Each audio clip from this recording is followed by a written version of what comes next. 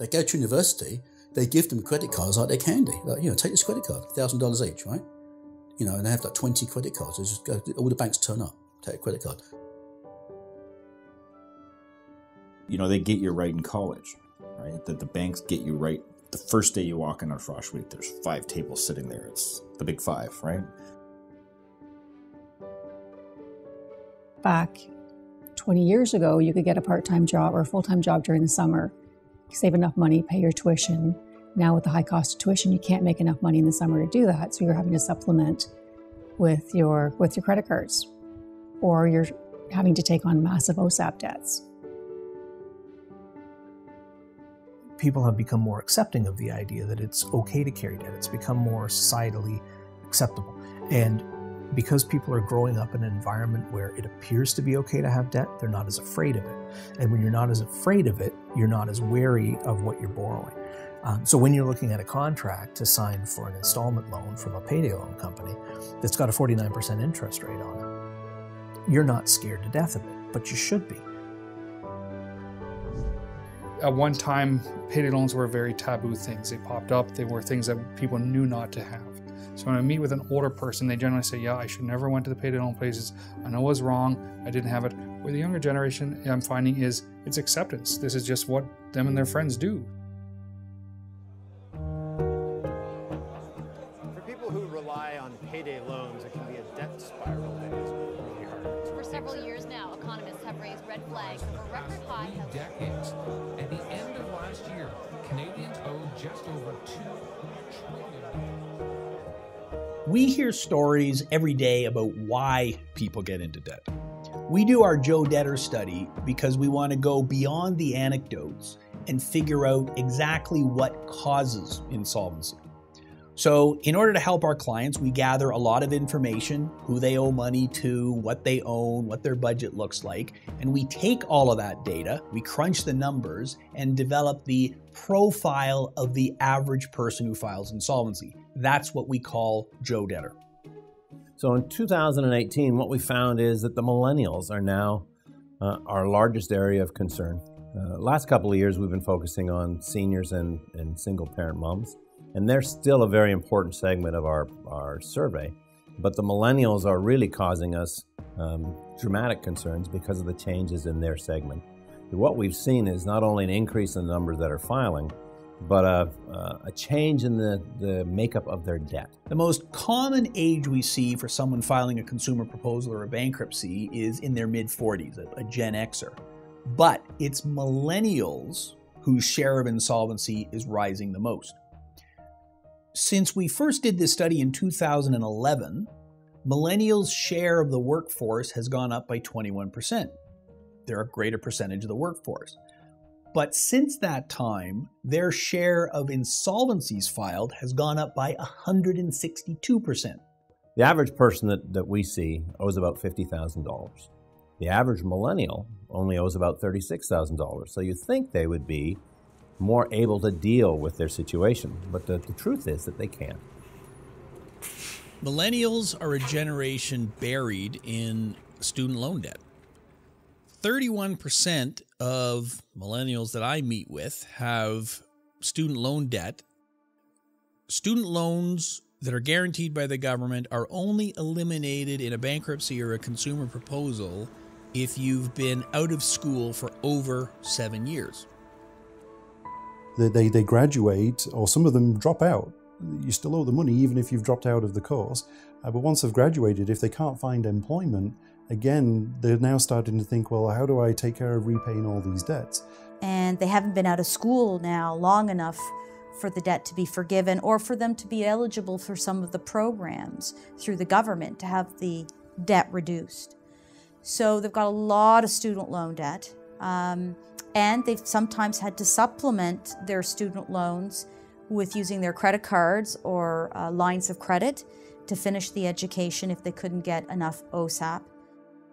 So they're used to debt from day one almost. As soon as they leave the nest, it's like credit, right? So there's no period of living cash only or living by cash flow only. Like very few of them have experienced a 5-year period where they just paid their bills out of their income.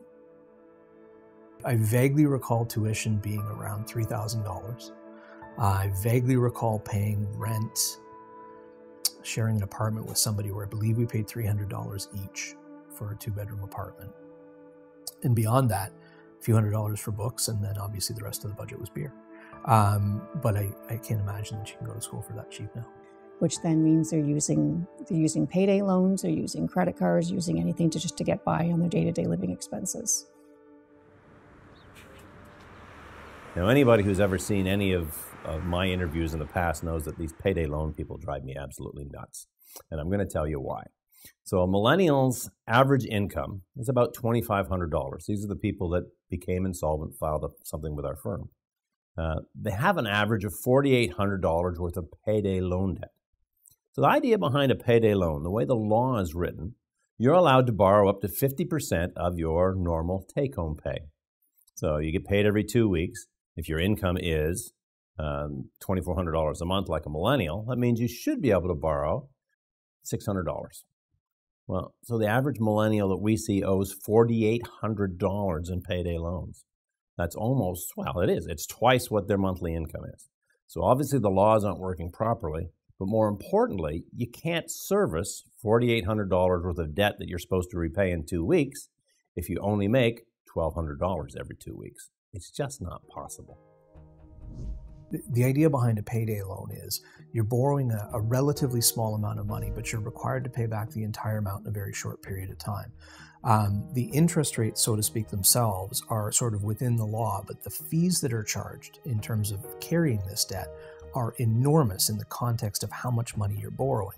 So you might borrow $650 and have to pay it back 2 weeks later and owe the payday company $800 to do it. If that was an isolated incident, that really shouldn't break anyone. But the thing is, you needed that money before you got paid. And then when you get paid, you're using potentially the majority of your paycheck to pay back the loan, which for most people is going to leave them broke again. And so then the cycle starts where you're moving on to potentially a second payday loan, or even moving into an installment loan through a payday lender, which is a higher amount of money paid back over a longer period of time, but at an exorbitant interest rate that makes it almost impossible to effectively pay back. I saw somebody week before last, with 15 payday loans.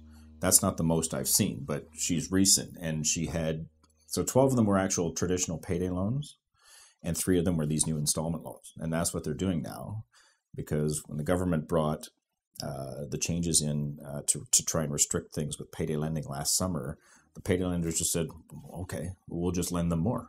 So instead of actual payday loans, we'll give them installment loans, $5,000, $10,000, $15,000, and that's all the ads you see now. You don't see payday loans being advertised by payday lenders. It's always installment loans now. They have good marketing. They talk about the fact that they can help. They don't talk about the fact they don't talk about their high interest rate. They talk about these low payments. They don't talk about the fact that it's over 5, 6, 7 years. They hook people on that low payment because people are stressed.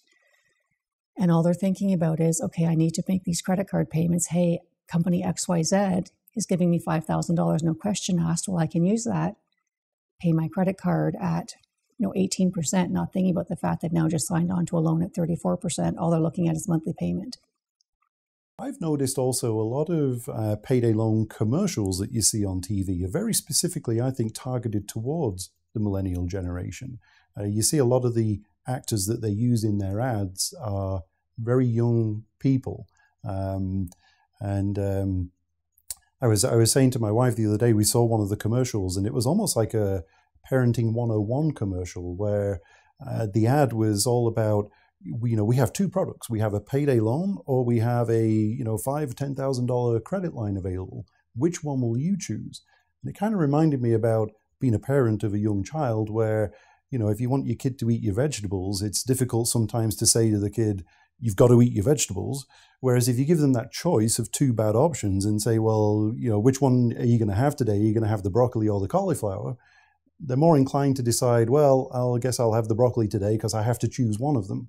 And it reminded me, this payday loan commercial, of that aspect, that you're kind of gearing the ad. It's quite clever in a way that you're gearing the ad to say, these are not great options, but, here's one option, a payday loan, or here's a credit line that has a 35% interest rate. Which one will you choose? And I think a lot of people think, well, I guess if I had to choose, I would choose that one, because you're asking them to make that choice. And I think the ads are very specifically targeted to that age range for that reason. It's kind of disturbing because millennials are also, on the other hand, are very debt and finance savvy, more than I was, or more than any of my buddies were. Like, they know more about stuff to do with money and debt. Mostly, I think it's because of the internet. I mean, they grew up with the internet, right? So they're just used to finding stuff out and researching things. But that doesn't always help them, because they're also more susceptible to online lending and things like that. It's so easy, right? Like, payday loans, they can get a payday loan in 5 minutes online, right? So there's no barrier to like getting up out of your chair, getting in your car, driving somewhere, sitting with somebody face to face, right? It's impersonal and it's super easy, right? Credit is fundamentally, it's making up the difference. It's making up the gap between the money that's coming in and my different obligations on a monthly basis. If I don't have the money saved up, I'm using credit to maintain some kind of balance. And banks still lend money in lots of different ways, but they're more cautious about how they lend money compared to 10 or 15 years ago. And so if the millennial can't get a big line of credit and there's limits on their credit cards, not that those are good things to be doing, but that's kind of a natural, instinctive thing that people will do to maintain that balance. But at some point, if they still have that imbalance between their inflows and their outflows and they're tapped out on their credit, what's the next thing that you do? Well, you start to rely on these other lenders that will lend money to virtually anybody, but at very, very high interest. There's this perception that millennials don't use credit cards, they don't have access to credit cards. Well, it's not true. For the last 3 years, the amount millennials owe on credit cards has been increasing, and that was after it declined for a few years prior to that. It's not big ticket items that they're using their credit cards for. We see it's very common that they're using credit cards for everyday living expenses. They're buying groceries, they're paying for clothes. That's where they get into trouble with the credit cards, because they start using them to deal with, I have to make a payment, I have to do this, I have to get rent done, I have to buy food. So that's the stopgap measure which gets them into the trouble that spirals out. They never had a credit card that you had to pay off each month. So for me, at 45 years old, I remember my first credit card was a $500 credit card that I got, and you had to pay it off or it stopped working. If you didn't pay off each month, you never had access to it. It stopped working. Where the young generation, they have these big limits, and all they ever have to pay is a minimum payment each month. So for them, it's a lot different in that side of it, because it's so easy for them to carry it. So the thought process isn't about paying it off. So I'm going to say 25 years ago, people were still kind of afraid of being in debt. I can tell you personally that in 1992, when I was in university, I had to struggle to get a $500 limit on a credit card. It was not easy to take on debt when I was younger. And that's changed. So now we see people who are in their early 20s who've got a couple of credit cards, maybe a payday loan, maybe not a payday loan. They'll have cell phone contracts that have gotten out of hand, and this will age me obviously, but 23 years ago, you couldn't get a cell phone contract. There really wasn't such a thing for most people. And so you certainly couldn't go over on your data, and you certainly couldn't make have a bill that you couldn't pay. Looking at a millennial's monthly budget, their rent, their groceries, their car payment, all those sort of things, they've got $2,400 a month to spend. That's their average income. And it leaves them with about $250 a month to pay towards their debts. Well, you can't make the minimum required payments on $36,000 worth of debt with $250. It's just not possible. So of all the millennials who file with us, 88% of them are working at the time they file. So it's not a problem that they don't have a job. The problem is they tend to be working at a series of part-time jobs. They're doing contract work, their income is sporadic, and so it's very hard when you have unstable income to be planning for the future. You end up using debt to survive, and that's what ends up causing some serious problems. The economy has been what it has been for the last several years. There's jobs out there, but not necessarily long-term employment or jobs that are going to pay a lot of money. So they're getting in there, they're making minimum wage or a couple bucks above that, but that's barely covering the cost. By the time they pay rent, their cell phone, their car insurance, their car payments, life expenses, they have very little leftover money. Yeah, it's several jobs part-time, they're interns. They're not working in their field, that 2 or 3 years of experience under their belt.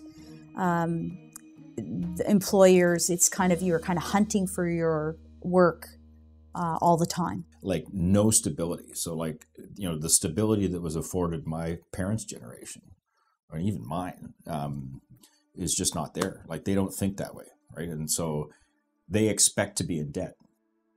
And just for example, I had one client who was wanted to work in graphic design and had a pretty extensive background in it educationally, at least to my eyes, and had one 6-month contract for graphic design a few years ago, but had otherwise been working jobs that were in factories and that kind of thing, again on contracts, willing to work and do almost anything, but having a really hard time finding a job that actually fit what he was trained for.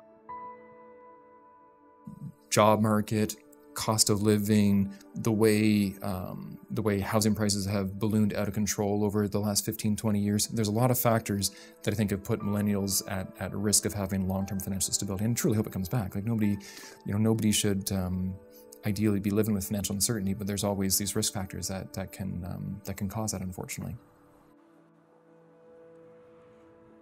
The price of housing is substantially higher than it was several years ago. So one of the challenges that a younger person is facing is, how do you even get to a point where you can put a down payment together to buy the home, let alone how are you going to pay for it once you get into it? With an average take-home pay of about $2,400 a month, millennials don't have enough income to meet all of their living expenses and their debt payments. And it's particularly a problem in big cities where the cost of living has gone up, rent is very high, it's very difficult to survive. And unlike Gen Xers or baby boomers who perhaps owned a house that's gone up in value and they can refinance the house to cover their debts, millennials don't have assets. So they're doubly bound by lower income and not having the assets. And as a result, we are seeing more and more millennials resorting to a consumer proposal or a bankruptcy. They simply don't have any room to maneuver. They're out of options. Now, one of the reasons that the demographics are changing slightly is that the Generation Xers, the baby boomers that have houses, have been accessing the equity in their houses to repay their debt. So the average Canadian household has more debt now than they've ever had in the past. But the folks with houses, which is easily a third, 40% of the population, have been tapping into that equity to carry them through this crisis. The problem that we're seeing now, and this has got nothing to do with millennials, is that interest rates have started to rise. And so I easily predict that in the next year, the number of clients that we see with houses is going to go up dramatically. Well, that's exactly it. You're more likely to have a senior or Gen X with a house than you are with a millennial, because they haven't had the time to get that income, save that down payment, get that history, get that job to be able to afford the bigger debt stuff like cars, boats, homes. If they're maybe a Gen Xer, maybe their timing is right where they could get into a home before the prices ballooned out of control, and they benefited from that growth in the value where now they have significant equity in their home. Where if they have a bit of like a debt problem, because their timing is right, they've got equity built up just because the values went up. It's not like they did anything special. They can go to the bank and they can tap into some of that equity to consolidate their debts. Whereas if you miss that time, if you're just a little bit younger, right? If you're just a little bit younger and you're a millennial compared to a Gen Xer, you didn't hit the timing right, so you didn't have the money to get into a house, and now you have a debt problem. You try to talk to your bank about refinancing, but you don't have the property where the bank sees that it's a reasonable risk to lend you that money. So if you don't have that property, then you're not going to get a consolidation loan at a reasonable interest rate. So it's like there's these different factors that I feel like the millennials they're in a bit of a tough spot. The challenge for millennials to get into the home market is, of course, the price of housing has gotten ridiculous. There are no starter homes for people anymore. And it's impossible to save that down payment if you're trying to service all these debts. So again, the millennial gets out of school, they've got $15,000 worth of student loan debt, so already they're behind the 8 ball. That's got to be dealt with before they can start saving. Then they're setting up their new home, so there are all sorts of purchases you got to make. Furniture, pots and pans, all that sort of stuff costs money. And so you've got this $36,000 worth of debt and no ability to pay it down. So buying a house, it's just not possible for most of them. what I think I'm hearing from a lot of people who are younger is that they feel like that they're in a trap of debt and a cycle of precarious employment that they don't see a way out of. So they're carrying student loans, which can be quite hefty. They're carrying credit card debt, things like payday loans or installment loans. Their pay is barely covering their living expenses, and they're not seeing the sort of expectation of income increasing over time that people in generations before them might have been able to see.